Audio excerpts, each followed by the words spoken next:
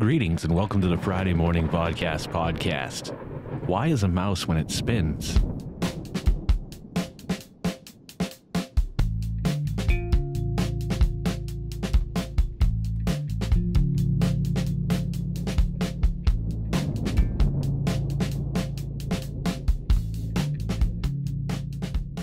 That truly is a question we all need to ask ourselves. How are all you Billy Bumblers doing out there today, out there in TV land? I suppose it's internet land nowadays. Didn't have anything I really wanted to talk about this morning, but I did want to mention how much work putting together these Gummy Bear episodes is. When you film at extended periods of like 2 hours, and you're trying to usually whittle it down to about a 15-minute show or less. That just doesn't happen sometimes. So I do apologize for the length of the last two videos. No, you know what? I don't apologize. I like the way they came out, and this is my channel. So can you hear that when I make a raspberry sound? That's the funny thing about compressing and limiting sounds when you're trying to reach this spectrum and volume. And I notice sometimes when I'm editing these and I go back, I hear little things that I'm like, oh, I said that there, but apparently I fucked up. It's almost the weekend, so you know what that means? Today is Friday, and Friday is the Bad Batch. And if you're a Star Wars fan, then you're probably waiting in anticipation for the episode to, how did the kids say it? Drop.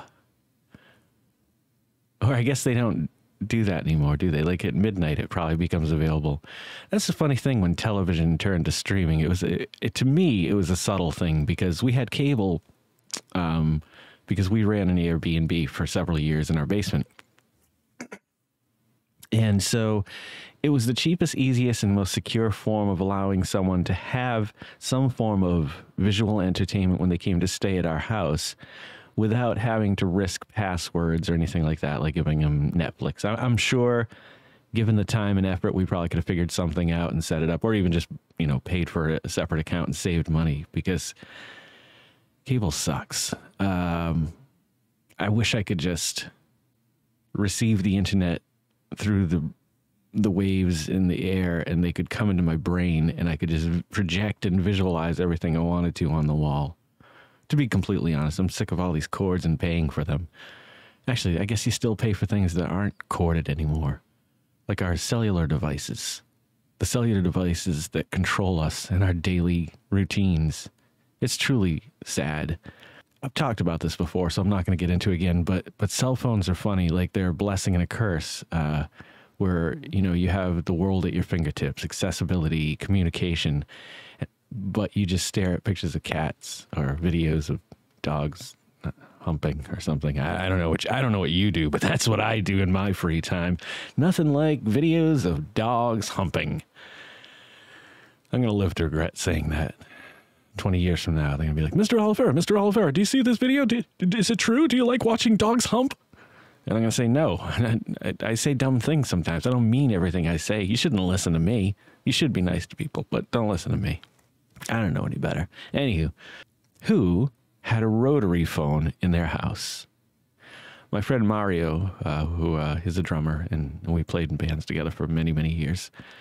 Maybe a decade, maybe over a decade. I don't know. I'd have to go back and do math, and it's too early in the morning for math. So you're going to get a story about telephones and Mario.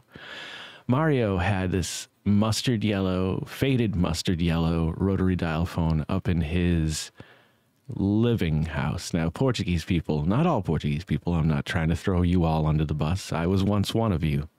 However, Portuguese people usually have a house that they live in, or an apartment that they live in a house, and then a house that you just don't touch, except for maybe the holidays. But even on the holidays, they cover everything in plastic. I don't know if every nationality does this. I think this might be like a Western, Southwestern European thing. It might be Spanish too. I don't know. I don't want to judge the Spaniards. Anywho, he had this phone. So before cell phones, when I first started playing with Mario, we practiced in his basement. And if I needed to make a phone call, I had to go up 2 flights of stairs from the basement into the apartment where his mom lived, who spoke very broken English. Sweetest lady in the world, always bringing us treats down. I tell you, people, we eventually made our way over to the studios, and the studios were a beautiful place. They're not what they were when I was younger. But people often asked, why do you guys not come over to the studios? And I'm like, well, Mario's mom brings us treats and Cokes. Is somebody going to do that for us at the studios? No, because we're all grown men here, and women, and however you identify. It's going to be a long time, I think, before we get to the point where society uses terminology that can encompass everybody. Let's get back to the phone thing. Anywho, rotary phones were, if you don't know what they are, here's a picture of one over here. What you had to do was stick your finger in whatever number hole that you needed to dial and turn it clockwise till you hit the little metal stopper. Then you let go and it had to ring back. Then you do the next number, and that's how that worked. And I swear to God, I'm not kidding when I say I feel like I did my taxes over a rotary phone once, but I don't think that's possible. I don't think there's any way to register those. And that's funny. The sounds that were related with it too. Like, if I can find an audio clip, here it is, right here.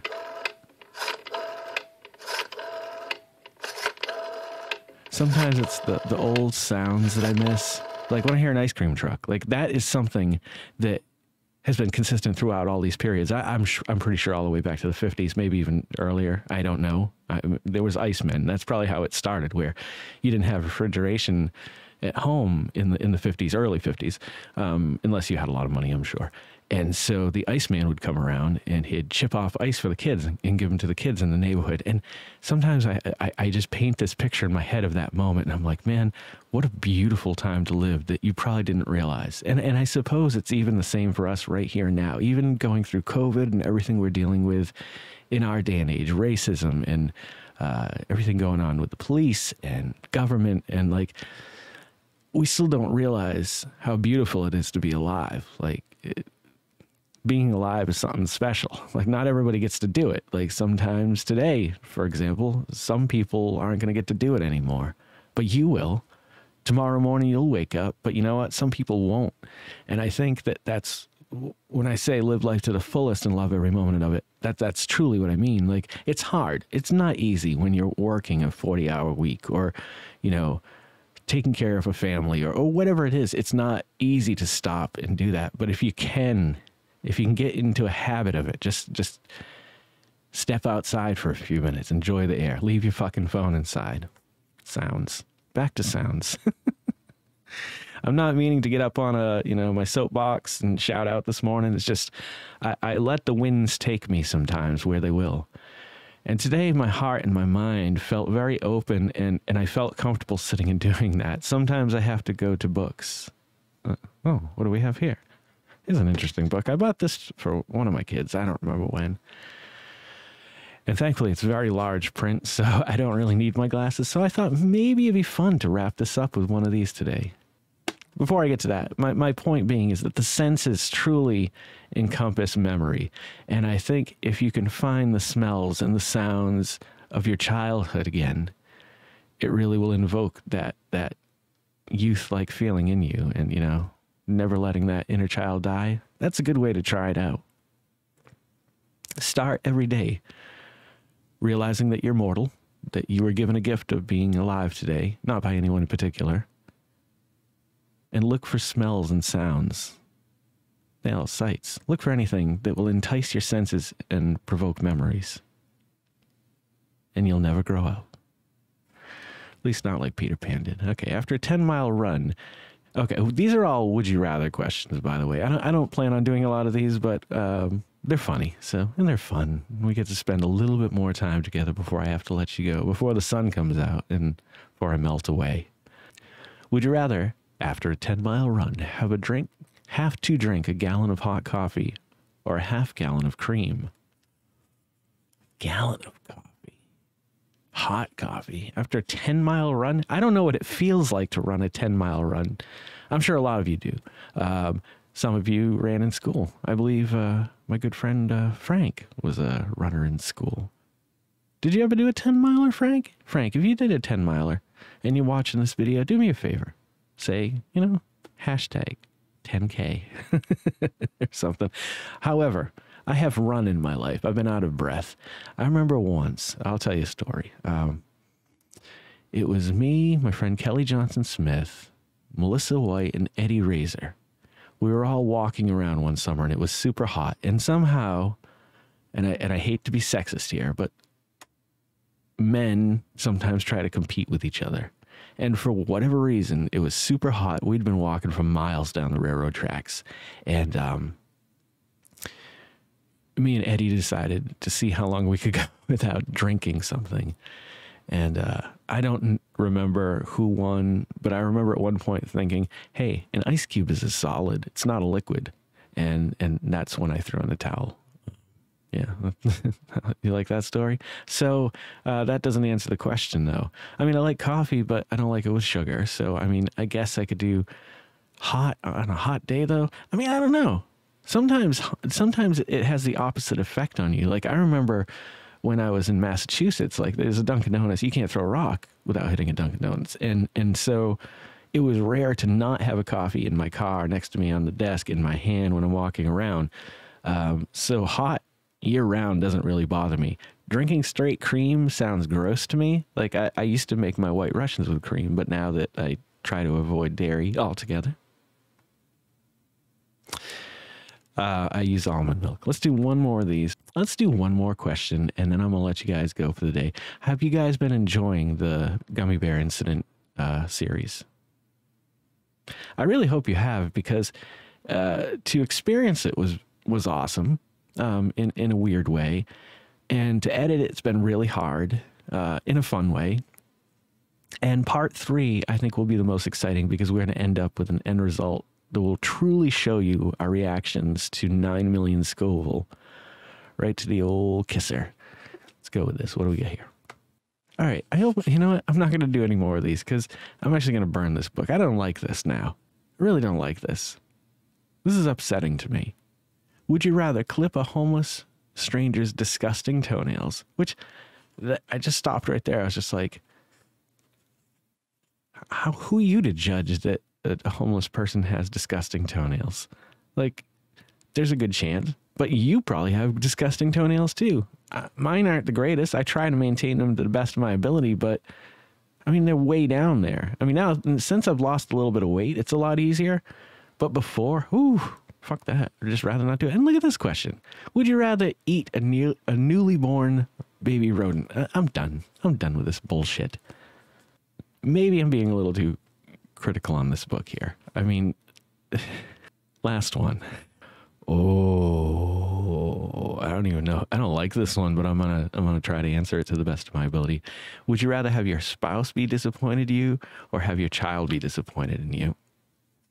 I have to say spouse. I mean, I don't want to disappoint anybody, but when I disappoint my kids, it brings me to a real dark place. Like, when I realize I've done something so terrible that they're disappointed in me, I just want to crawl up in a ball and die. Like, it's soul crushing. Not that it doesn't have the same effect with my wife, but certainly with my kids. I don't know what it is, but they control my emotional hemisphere. I love them so unconditionally that I can't explain how those feelings in words, really. Like, I mean, I'd die 1,000 deaths for them. I'd take 1,000,000 bullets. I'd live a lifetime of torture if I had to, just to make sure that their lives were perfect. Geez, that's a real somber note to end on. So eat a bag of shit. How about that? All right. Thank you guys for stopping by and checking these out. If you love and watching these as much as I am loving making them, please consider liking, commenting, subscribing, sharing, and hit that little bell icon. It'll let you know every time I put out a new video. Don't forget to make somebody smile today, and take care of each other out there. I'm Jason Oliveira, and I'll catch you in the next episode of the Vodkast podcast. Take care, and boy howdy.